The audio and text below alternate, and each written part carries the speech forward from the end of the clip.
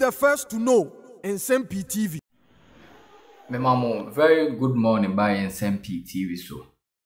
Nsem-Pii I have for Bekaya last year 2023 my brother NPP amanyoko no ekoto aba ayomo presidential candidate no na Allan John Martin our founder and leader of Movement for Change eka nipa a omotwe omuti no pese omuhim franka ema osunu amanyoko no ampanifo eden hyebeto dwa se omuye dudi a nipa tendia ombeto super delegate conference na omasone so amoma beka 5 na 5 no na muwia yakoto aba na delegate nyina ato aba nipa omope ni se otu franka ma osunu amanyoko no then na super delegate conference no election end na Allan Martin na nkofu se ko betimi adikan no okoto so miensa na ode nsem bi to dwa se ohekla honorable Kennedy akompreko ohene Japan onsusu dakra se obetu no sa presidential race no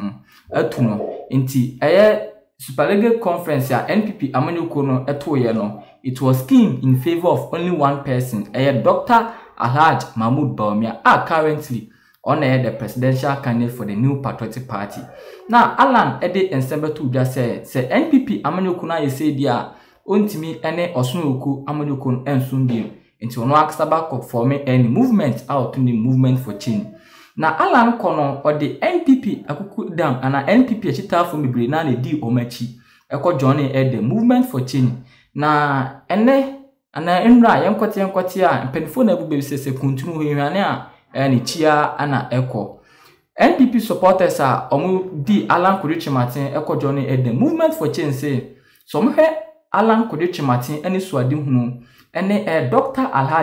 Bawumia eso eni suade hunu na omu say Allan Martin ne Dr. Bawumia de no emuwa Dr. Bawumia eni nipa omu jide no obetimi Ghana afi adum akwadum ana wasatimi abreak the 8 no ama NPP amanyoko no ana se osabetimi the former president John Dramani Mahama etiko aka form December 7 general election na baso no enti nipa 6480 supporters a omufli Allan movement for change no as I flew back and I defected back to NPP amanyoko no nenene nipa ba kwa odimu akotinye pa Alfred Abebio Kumi ene one Omahene ya Oduboachi Nsem-Pii FM anode nsemi nyina ebo Omahene de ntia omo nipa 6,480 I flew back to movement for change no akọ join NPP amanyoko no na ami CBP mesese ebeko ni akoje asimu ankasa nchimu Alfred na mami Musau mudi akuma pani adikodi afafranto achi ana mufise ana montio bia omone mukandifo Allan Martin tu ye na nsomani ene nipa ahansia mosi da bi kuntru yan ne chia no okọ dia na mama samochi a modi odo abebo NPP dombio. Okay, first of all, my name is say Nsem-Pii between me and the movement. Nsem-Pii between me and the Allan Martin. And we are saying, Obia Wawa, you have to be conscience. Jobe Biano, or conscience no kasa over a period of time. You have to say Utibua. Aha. It's your NPP no ana the elections na the election no very emotional, very sentimental ama ya papa ni dilechi no we ni na wa we ni no eno na ya papa ya say ote no some of us our emotions on our sleeves. We are very sentimental and a different party. And now take a decision. You have to be accountable to yourself over the period. The decision you will take here. And at every period you have to do a self-introspection. And to start getting a now that the dust is settled, things are very clear. I believe, sir, my love still remains with the New Patriotic Party. And without love and woman New Patriotic Party, no, I will not want to do anything to tarnish the image of the party. And where I'm standing now, no, is exactly the opposite of what I don't want to do. But something I don't know. I just so yeah, you say, and now you send me to a monkey down. I something I next, I say, Utibua catch now, sir, Ebi Anamona Utuno. One way, Sana Mono Ebeha, oh, party, I would dono. And to no sign. Now, and they are Mukoye, Tessa, every Afafantoso movement aside, normal say, Ebi before na Tomo, or Mama Musikabina. Eba to see a master samajin and Kanyasa de Amazon Sergeant, so acquires a Sikana Tomo. Oh, anyway, oh, yeah, you know, at times, because I do not answer to questions of pettiness. Okay. Pettiness, that's one. Second, when you answer questions, that's two. Anna, wow, sure, she can't hear me better. Nipa 6,480.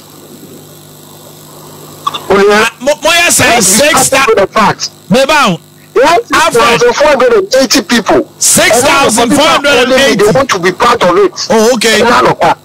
People are calling. So we are sure say by the end of this week, you drew 10,000. I'll be very grateful. Also, yesterday, your database was 6,480. Alfred, a brother now who said, Ebia Niswadihuna movement for change the bano. Order to talk will form our party now, your party one. A bubble bribia M. Like I said, the truth is, you see, you have the greatest of respect. I will not sit here and talk about movement for change. They gave me an opportunity that has opened my eyes to understand the political landscape very well. It means now in due because I don't know informal. But what I've come to realize, they say, you're sober from a NPP stand store. NPP is the best party. Now, you can even attest for yourself. You said, what kind of your party? You see, where nipa. You said, what's my common in a boom? And then, Obi ani eka say nipa niye nijafu nipa we Allan nipa we this no nanti ono mu didi. Okay, so it tells you say we've gotten to a place where we have a leader that is unifying the party. One party nankasa jeja na party nim koka brain and watching because of the leader we have now. Okay. Because of the kind of leader. Now what should I prasea? Or no Peter over to say, hey, he disagreed with Nanado here at Derby. He's been a faithful servant. And that's what Ghana needs. It's not about personal interest in Nsem-Pii keke. And for me personally, you have to be true to yourself. As we do Ghana, you say the New Patriotic Party and the party beat Ghana because NDC is not even an alternative. It's a scary alternative. So I don't even want to look at that side. All right. You see, so be allegations, then it tells you the character of the person. It tells you the character of the group they join. And it tells you more about the organization. And I thank God I'm not in any organization that is trying to hurt other people's character.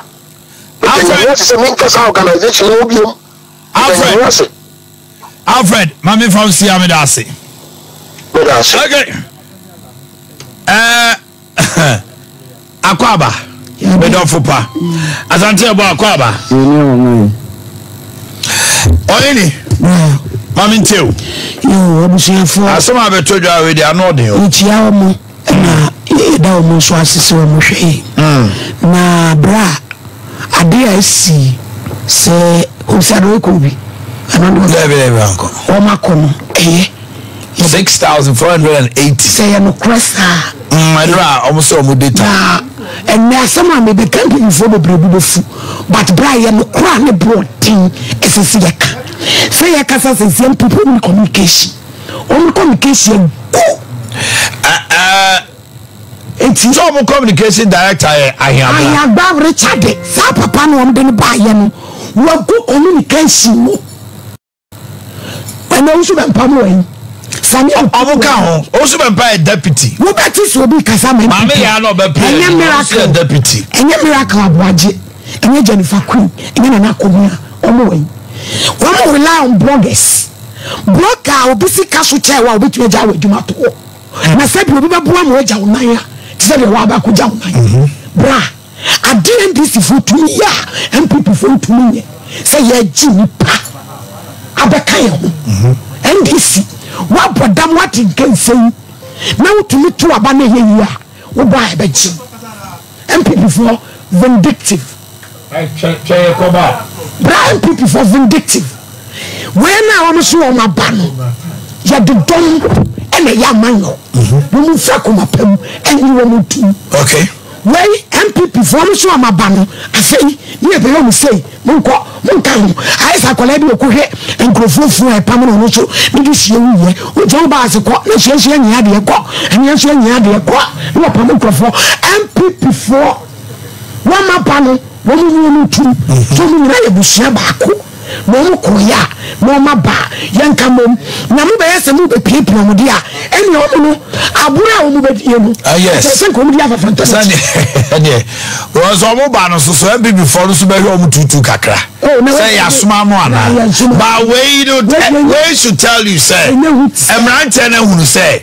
party ni o mo dia na o mo so o mo hwe Bawumia ahobrase ne se ne wati obia no a omo ane ese o Allan team Allan hwa nyina waka o nyina bom ena ahobrase osade som nanado ewom se omu a oso kana adwena o kana adwene omo hu ade bi o nanim se omo yamfom so se omo kodi ba bi omo so di kura be tutafafanto nyina be titi so be tutafafanto ba bi obeja enti wo ma sa wo ma ti kura be bia ni dia me pipe woni so omo nyi wo mu tu na djuma da ho mame kawe se o share even Abranti a friend friend lawyer yi SDA ni Abranti Adumako ba fi person ai wo nkura wai na o share communication na komia e de ba ye mo ba power kwakwa so komprema mpon na nitiati so you tutia na fa ba eti o share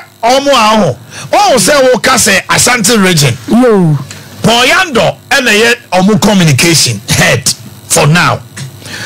People like Keskin mo Masa Paul SML mo people like these young men Nana J young man ya na no betra hanum ni ade.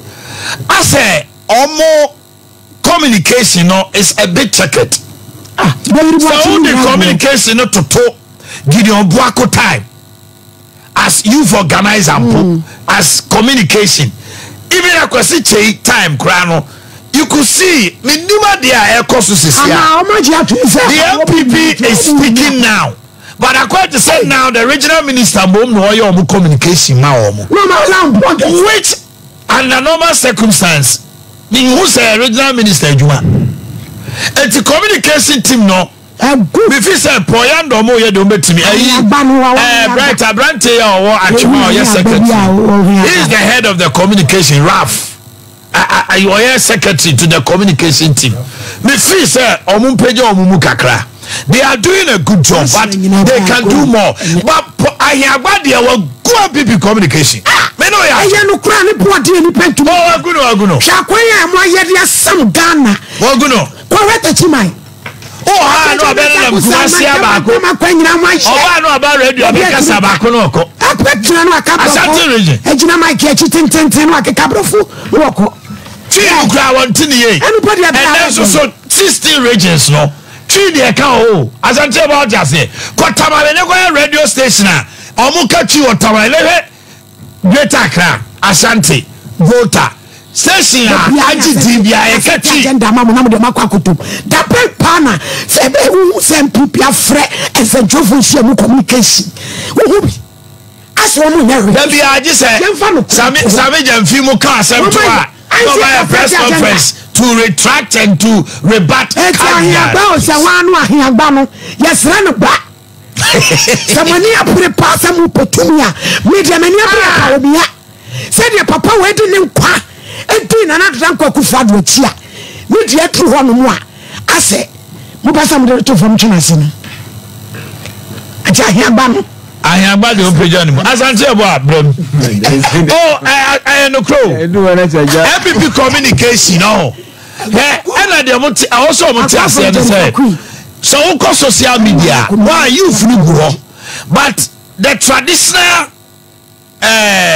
media na enkrofo enso tie no dodo no you cannot compare radio social media not to radio sao mami fonu bebre on social media on man crow why da and akasa na ahagba susu di communicate no ayo profo akese bra Dr.Bawumia otiti niema ahagba gatwi why na chire ma chire mami fo yin no mate ase why na chire na so ye so na komi atrase chire kasemu otimu you see you a means of communication kasabi ho no mo a obi atibi Oyangreni Santini Frafra Dagari Otiti eso mo Allan Omanhene agba abente metra brofo saa no akaguo no okọ wo ka brofo no okọ me na metre mu twi ma o saa ma wo to aba asante bo abremu na mete wa no na obi do akyerechirem ni nyina agbaje atraso anyi mpomo so every time for defection or re-defection whatever you call it and before I must say back we just say me figures when I have issue with me say any person start in front and something when people go with the also data because on the media me say nipa na say bi ombo chi ngogo di Allan chi ni sa wo shem yelo no o ma me media me na me fan say it definitely going to reflect on the election day say nipa di ochi yo nti no mu nyina ekoto ama ana o mo ntoma politics and Allan as a position should be aware say these are some of the things to come and then about at the time we did say Allan or person or gather momentum and we heard Allan cry for last few days now on say one other smaller parties na said parties are and get one in a kaboom but this eventually young go to about the revelation will change of political parties and I mean and sign will be out the call a ballot box so and you know the urban and you me enra 70 bab on teno we did say on say they are not nipeku about me say on wa you say the badina say almost call NPP call Allan as have NPP a good news for NPP but communication our kind of man on say NPP party say you Bawumia campaign team that's what you say and you party so communication team so the point is that and there's our Ministry of Communication they are all working Minister of Communication, Minister of Information. Sorry, Minister of Information. Almost so ha. Omudinanka. These three arms. Ni na be kabumba kun. Ayo jumaden di abuaban. Going forward, you know. Also na unika se miracles. Dennis miracle. Me on the day na some lanche tracker na na tracker. There was one adibo lanche ya. Me. I'm Dennis miracle TTV. So me I had problem with it because Sebi. NPP won penfo bebebe party retire na ma retire say bia mbeso mudi party ni bima o take that back bench seat na and I say enipa bi na ebia e pese e piepie because over kaya when na that communication na ya adma ko befi and gabi pamuni free ho no kono gabi pamuni free ho and go for here baba from Danko Institute